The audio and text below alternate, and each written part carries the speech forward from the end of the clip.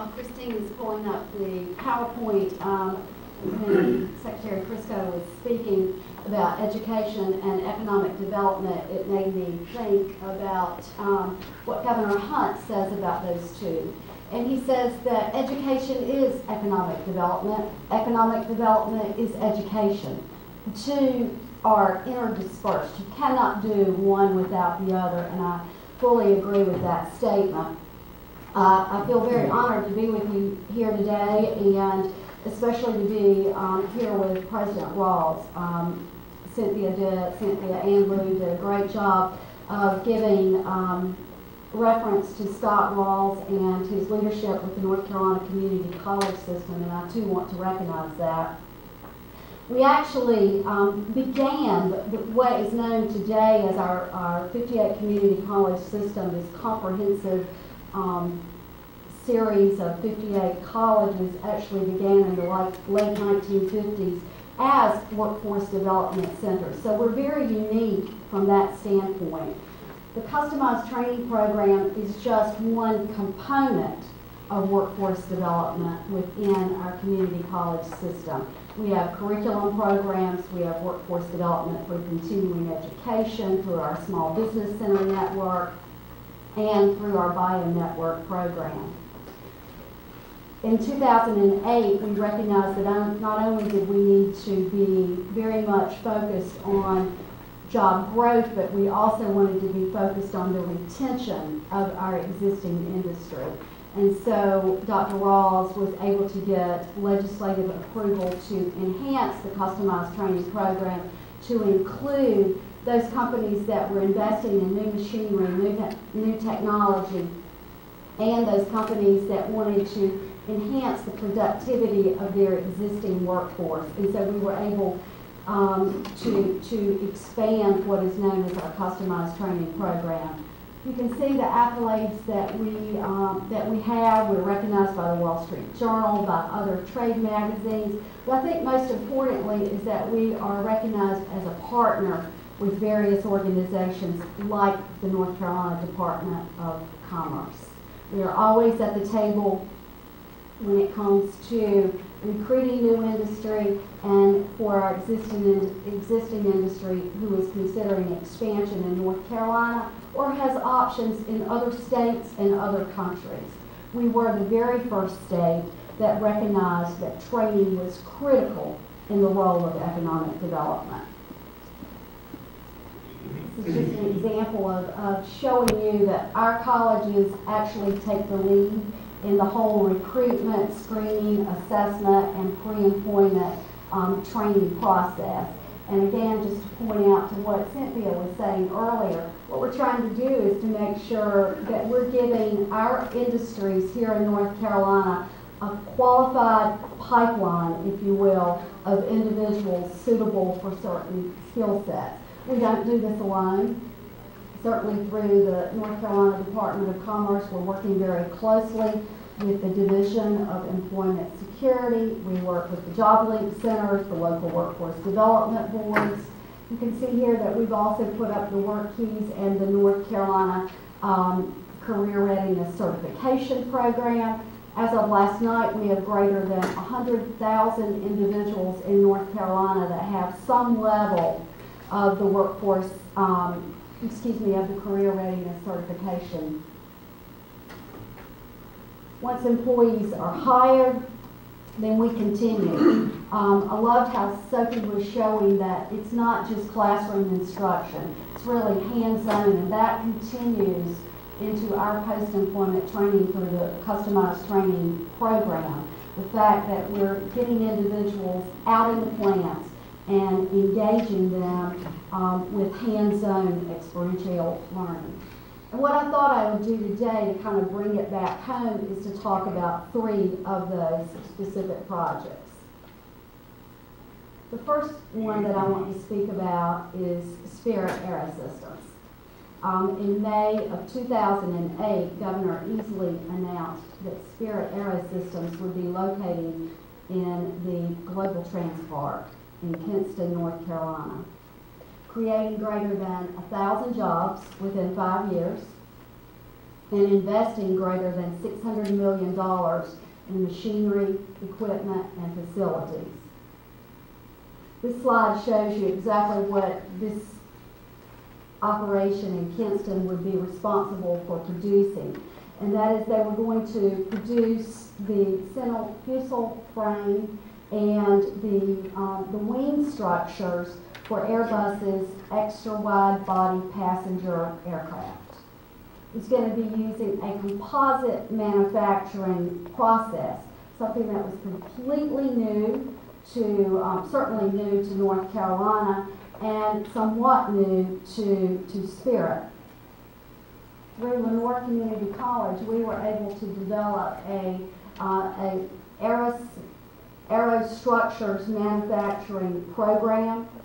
We have 120 hours of instruction in composite fabrication, in trimming, in drilling, in the assembly process. Also, instruction focused on automation.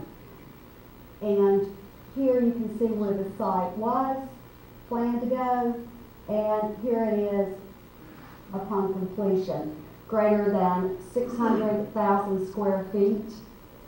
They currently have 300 employees, so they are working very quickly toward that 1,000 employees. And in October of 2011, they actually were able to ship their first qualified product. The product is shipped over to France, and that's where the aircraft is actually assembled. So at this facility, we now have individuals who are CNC programmers, who are CNC machinists, who are composite technicians and engineers. We could not have done this without the assistance of the university system as well. We've worked very closely with Tom White and his colleagues at NC State. East Carolina has been a critical player in this project as well. Second project that I want to talk to you about is Siemens. In September of 2009, I actually began working with Secretary Crisco and others within the Department of Commerce on what we were calling at the time Project Cardinal.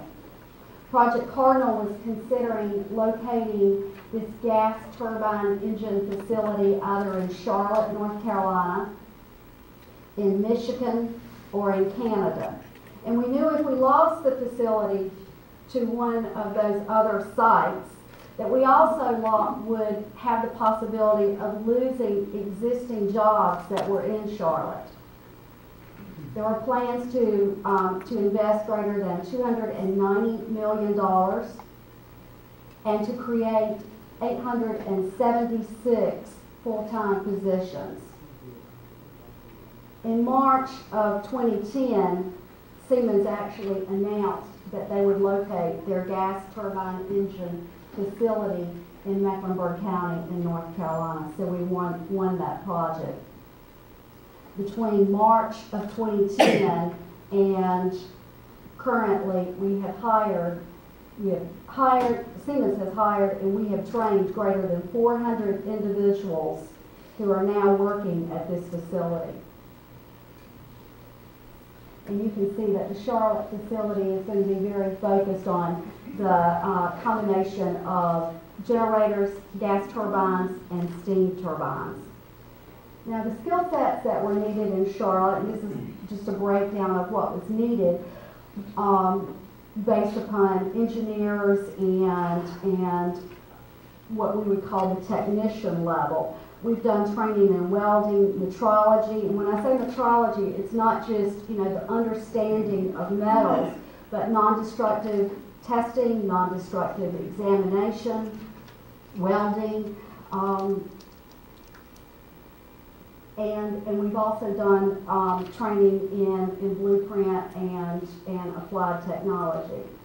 The Caterpillar facility is our third one that I want to look at, and this project actually started in January of 2010, working again with Department of Commerce, Project Camo.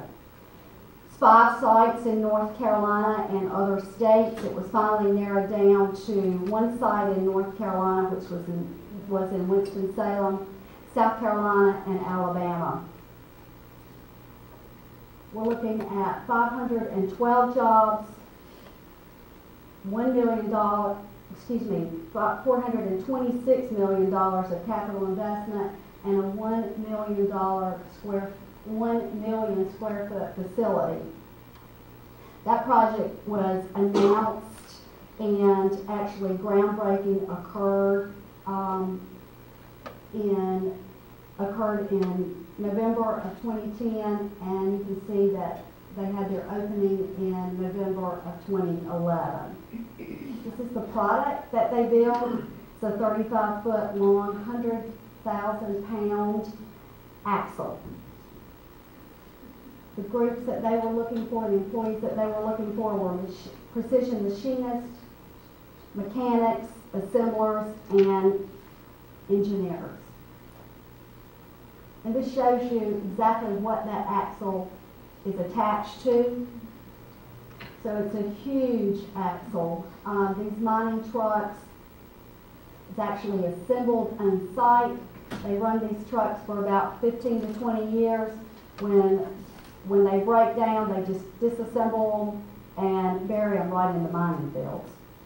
When I was listening to Sophie's presentation as well, it reminded me exactly of what our industries are saying that our North Carolina employees need to have in addition to technical skills.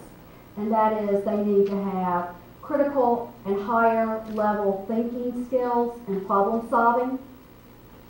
They need to have the ability to multitask and learn to do more than one job. They have got to be able to work in teams and communicate effectively. They need to be able to understand and comprehend technology. And they need to have the desire to take ownership of the process. That is very important to business and industry throughout the world. 2 slides to close, and this slide just illustrates that there definitely is a mismatch, if you will, of skill sets in the South. You can see that for the middle skill workers,